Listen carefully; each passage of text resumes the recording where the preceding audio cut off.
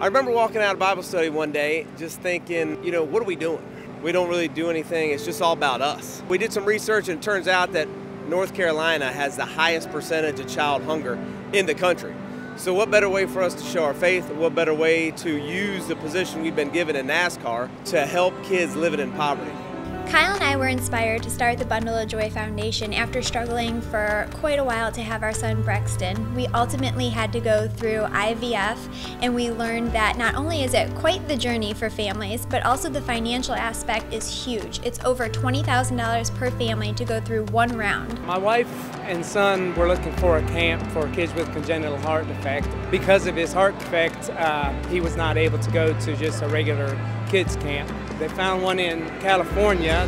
Once they found that camp, they went back several times and really saw that there was a need for something on this side of the country, and we're not going to rest until they were able to get one going here. We want to fulfill Jacob's legacy of having a camp for many years to come. At each track we sell used lug nuts, used gloves, all things that the company could probably turn into money somewhere else down the road. They let us go out and sell it to NASCAR fans to help us with donations. Kyle and I felt that we were blessed to be able to pay that, but we knew that others were not in that same financial stability area, and so we just wanted to do everything that we could that they could just focus on their journey as husband and wife and trying to have a baby and not worry about the amount of money that it took. On behalf of Kyle and I, we'd like to give you $12,600 to start your journey. The money from Comcast will enable us to fully fund our kids camp for this year. So that just takes the pressure off. If it weren't for the NASCAR community, there'd be no pit stop for Hope.